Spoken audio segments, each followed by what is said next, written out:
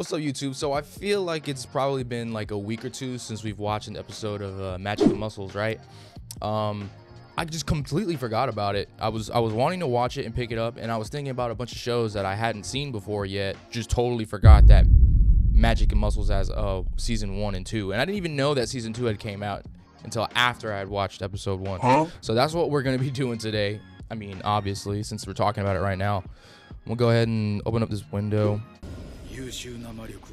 This man's about to start repping out weights, I promise. What the hell is that? Oh, what the? He's just doing cleans, bro. Bro, if I did that, I would. I can't. I'm not gonna cap like I can do that. You know, I can do that for 2 tops.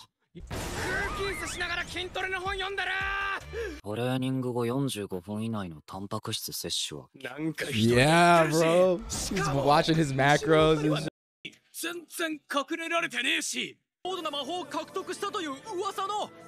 Why they all bobbing up and down? You see that?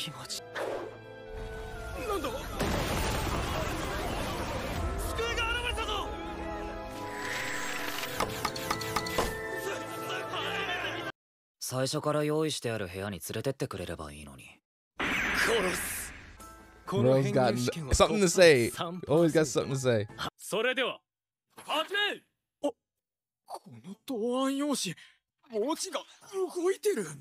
Mashle just punch the paper. Make him stop. Slap it.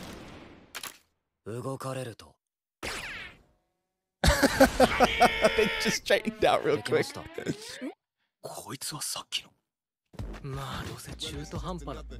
That paper didn't want to end up like the pen, bro.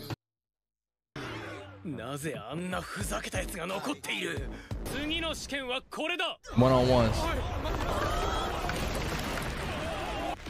If I'm that strong, bro, I'm just running straight through the maze, bro. All you're just gonna see is doom, doom, doom, doom, doom.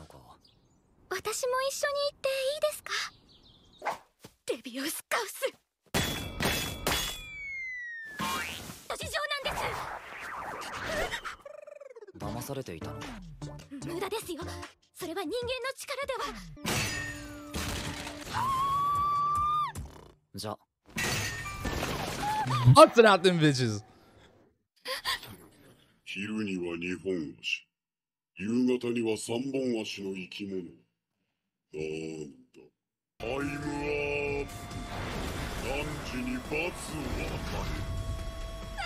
You deserve this, but you're gonna get saved anyway.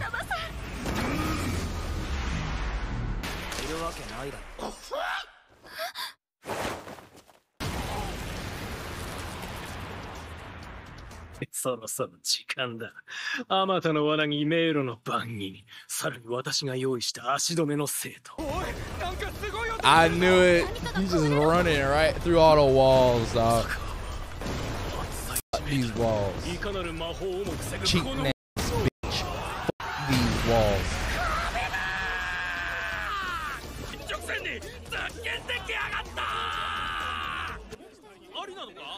Is that loud? Yo, it wasn't in the description. It wasn't a part of the rules. Then it's allowed. Everybody's like, when you find a different way than everybody else, is that allowed? Is that allowed? Hating ass.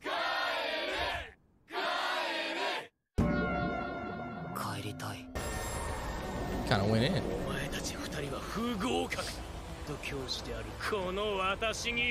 Magnus cum laude.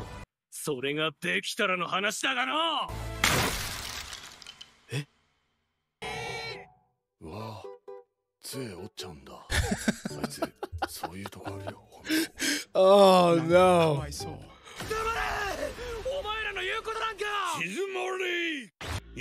Head ass boy. You gonna threaten somebody, and then when you get, he literally just got his blicky taken away, and then he got mad when you broke it, took it apart.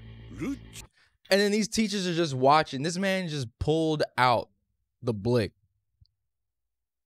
and said he was gonna pretty much get these kids out. And he upset? All right. では早速一人目と行こう。まず最初になぜ我が子を選んだのかを聞こう。家族と平和に暮らすためです。答えになってないわ。 Shut the fuck up. What よ the? いよい。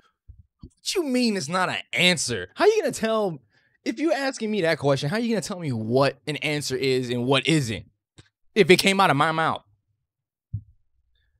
bro, teachers really do be like that. It's be the math teachers that be show your work on a 2+2 or some shit. Like, what the fuck you want me to show? 例えばそれ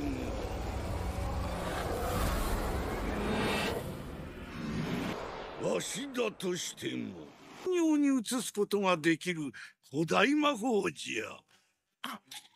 じいさん、どうした？じいさん。もちろんそれだけでは。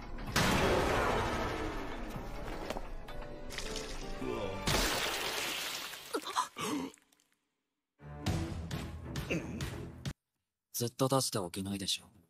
我慢比べですね。これは。Let him cook. し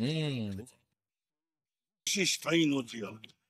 弱きを助け、強きをくじく。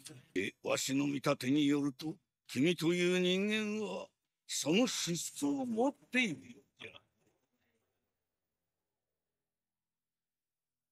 You better heal my hands, you little. 申し訳ない。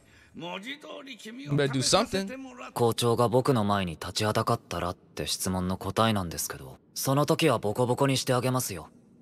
グーパンで。なんと無礼な。Mashle like the definition of standing on business. You hear that? Hey, let me hear that lyric again. I've been a boss, don't copy my moves. 優しく。では実際にやってみましょう。 You gonna pull it in? 先生、 Yo. 起きました。いや、そうじゃねえだろうが。ここ魔法学校なんですけど、魔法を学ぶとこなんですけど。魔法とかそういうの苦手なんで。なんでここにいんの？前途多難ですな、これは。なんで人ドアが。この学校で神格者になるにはどうしたらいいんだ？金のコインを集めるのさ。テスト、授業、課外活動、学校生活。 So this is like the school's currency, huh? その So you gotta work and go to school. だけど非常にまずいな、これは。ルークリームいる？どこから出したの？いただくけど。果たして魔力を持たないマッシュは神格者になれるのか？ If you had Mash's abilities, right? I'm gonna call him Mash, even though it's Mashle. If you had Mashle's abilities, and I just did it again. Would you be the villain at the school or the good guy? You know what I mean? Would you be using your strength to just be doing whatever the fuck you want to do? Or you gonna be like, with great power comes great responsibility type shit? I just might be scamming people. You know what I mean? I'll be like racking up all them gold coins, silver coins, all kind of coins. I think what I would probably do is an arm wrestling booth. Bro, you're gonna have all the gold coins after that. Can you imagine that? Just let that settle in.